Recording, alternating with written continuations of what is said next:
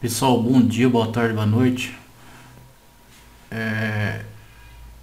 Uma coisa eu quero falar para vocês, a partir dessa versão nova do DUM topografia, a seção de superelevações é um pedido adicional, ok? Caso o cliente queira incluso no seu DUM topografia básico, tem um custo adicional aí, tá?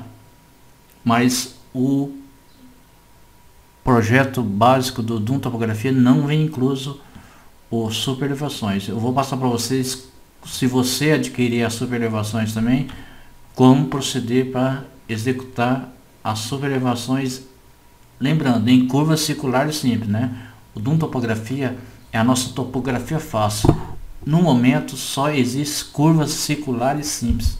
Quero deixar bem frisado isso para vocês, para não ter nenhuma dúvida. Aonde se acessa as superelevações do DUM topografia? Você vai aqui no modo horizontal. Vamos carregar esse projeto que nós temos aqui na tela do AutoCAD, esse alinhamento aqui, ó. Vamos abrir ele aqui. É esse daqui, ó. DUM topografia 2022. Se a gente reparar aqui,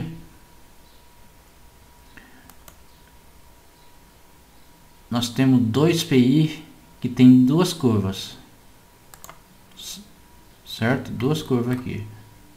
Deixa eu dar um zoom aqui para vocês enxergarem aqui, ó. Esse PI1 é essa curva com esse raio e aqui com esse outro raio aqui. Então eu quero incluir umas superelevações nessas duas curvas aqui.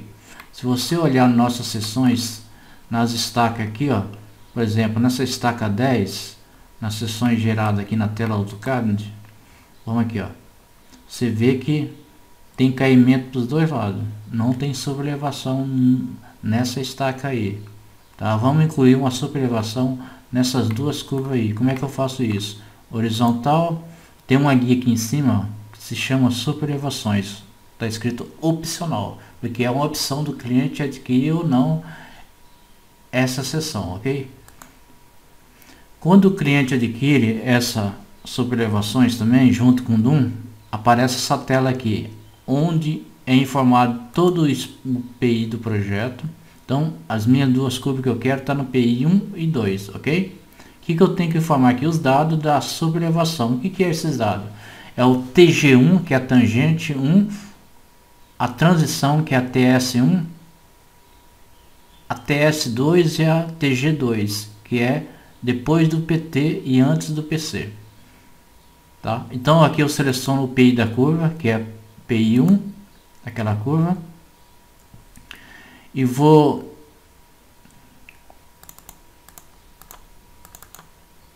incluir os dados aqui, ó. Primeiramente eu tenho que saber qual que é a velocidade diretriz do meu projeto, da minha via, tá? Eu tenho que saber a velocidade, que em função da velocidade eu defini o meu coeficiente de atrito aqui embaixo. Então, essa velocidade diretriz da minha estrada, no meu projeto, vamos pôr 100 km por hora, tá? Então, o que ele faz? O DUM faz. A maneira que você coloca a velocidade, ele já calcula o coeficiente de atrito em função desses dados aqui, ó, tá? Então, vamos acrescentar esses dados aqui, que é o TG1 e o TS1, antes do PC. O TG1 é o início normal da seção até o início da superelevação, ó. Vamos definir essa distância aqui de 20 metros. É claro que eu estou colocando uma medida aleatória. Você vai olhar toda a norma técnica e ver qual que é os TS e TG que deve ser colocado no seu projeto, em função do seu cor, do seu raio, enfim. Exige toda uma especificação técnica aí de projeto. Então, o meu TG1 vai ser 20 metros. O meu TS1, vamos pôr 20 metros também. E no posterior ao PC, eu tenho o meu TS2, vou pôr 20 metros. E meu TG2, vou pôr 20 metros. Vamos deixar os quatro valores de 20 metros, tá? Aqui você digita a velocidade diretriz, porque em função desses dados aqui do TG1, TG2, TS1, 2, ele calcula o coeficiente de atrito, tá?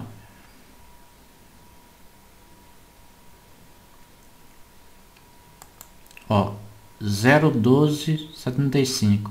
Se você olhar nessa tabelinha de cima aqui, ó, 100 km por hora, 0,12, 0,13, redundou para 0,13. Então, aqui em cima já tem uma tabelinha baseada na norma do DNR 1975, tá? Padronizado. Então, ele já calculou para mim aqui, ó. A subelevação, que é o E, é a velocidade ao quadrado da estrada dividido por 127 vezes R menos o F. F é o coeficiente de atrito, tá? Dá o E, que é a subelevação, que é esse resultado aqui, ó. O E.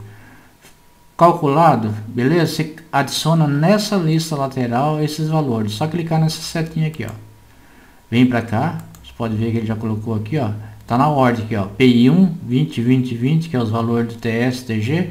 Depois o velocidade diretriz da estrada e coeficiente de atrito e o E, que é esse cálculo aqui que ele fez pra gente, tá? Colocou aqui dos PI1, todos os dados PI. Isso vai ser gravado no projeto horizontal quando o DUM carregar as seções, já desenhar as superelevações certinho, correto para você, tá? Em função desses valores aqui. Vamos fazer o PI2, só selecionar aqui o PI2, os valores aqui não mudam, você pode alterar. Vamos colocar 15, valor de 15 para a segunda curva do nosso projeto. Alterei o valor lá, vou alterar a velocidade, vou digitar 100 para ele recalcular para mim o meu E, tá? Calculou, recalculou, vou adicionar aqui na lista. Olha lá, já colocou todos os dados do PI2 aqui na lista para mim, tá? Que o E, a forma do E tá aqui, ó, bem explícita para vocês aqui, ó. O que é esse E? A tabelinha do coeficiente de atrito. Em função desses dados, o DUM calcula para você e coloca nessa lista aqui, o qual vai ser salvo num arquivo que o DUM vai interpretar depois no desenho das seções. Feito isso, pessoal, você salva o seu projeto de novo horizontal para o DUM incorporar, que é esse, no nosso caso é esse, beleza? Agora eu vou abrir o projeto horizontal referente a esse projeto e vou recarregar o meu horizontal com essas novas informações, que é esse, e salvo ele de novo. Meu projeto vertical, para ser incorporado todo o nosso horizontal que nós mudamos lá. Lembro desse detalhe.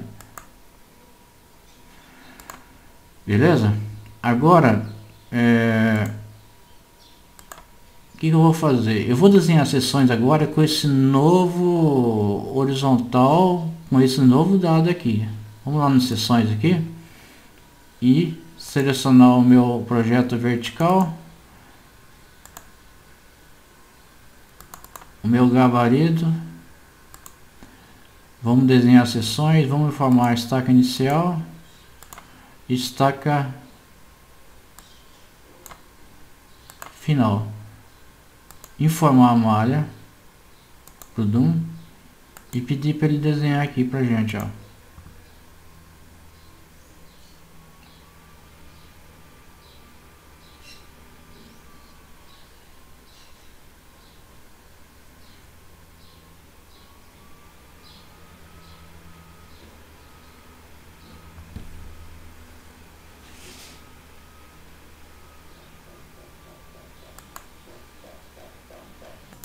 Voltando aqui nas seções, vamos pegar um exemplo aqui nessa curva aqui, ó, a estaca 10, por exemplo, tá? Curva à direita, vamos ver a superelevação normal no projeto sem superelevação, 9, 10. Você pode ver que o caimento está por dois lados aqui, ó. Se eu colocar aqui, ó, o cursor aqui, ó, tá sem superelevação. Agora vamos nas seções da direita aqui, ver a estaca 10. Estaca 10 aqui, ó. Até colocar uma linha aqui, você pode reparar que a superelevação está para a direita, então ela tende a cair para a direita, ok? Então o DUM já pegou todas aquelas interpretação do cadastro da superelevação e já jogou nas seções também, tá? Se você olhar a nota de serviço,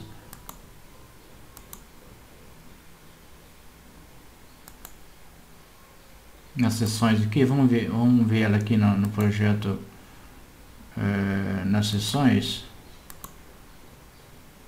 nota de serviço.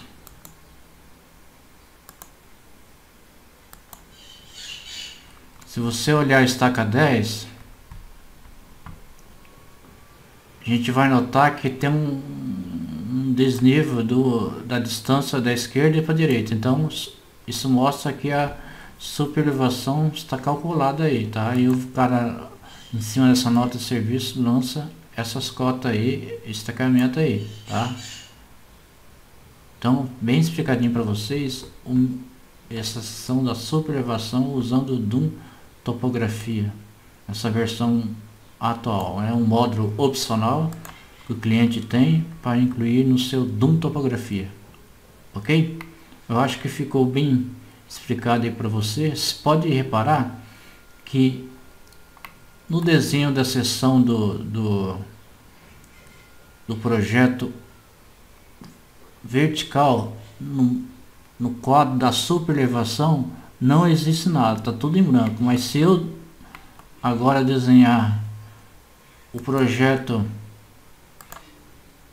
vertical de novo, vamos desenhar ele aqui, ó.